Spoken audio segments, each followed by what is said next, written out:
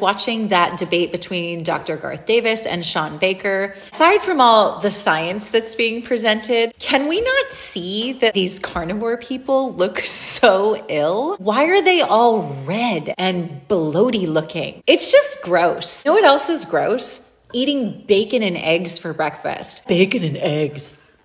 I don't understand how this is not universally accepted as gross. Fried pig fat. Sick. How does this woman poop? Maybe she doesn't poop. Listen, I'm not here to rip on anyone. Right? That was an obvious lie. I'm here to rip on people. I don't understand why this isn't obvious. How can anyone think that loading up on bacon and eggs and steak while omitting fruits and vegetables and whole grains is okay? It's totally illogical. It's literally dead animals. I saw some roadkill on my street the other day. I was like, ew, that's sad and gross. I wasn't all, get that raccoon on the barbecue.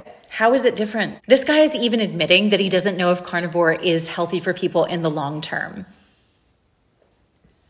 But he's still going to recommend it to people. Do you guys follow Carnivore Cringe? These people on the carnivore diet, so many of them are really, really sick, like dangerously so. And this guy is recommending this diet without any long-term data to back it up. It just seems a little like, it's just dickish, you know? Like dick-like a dick-like move.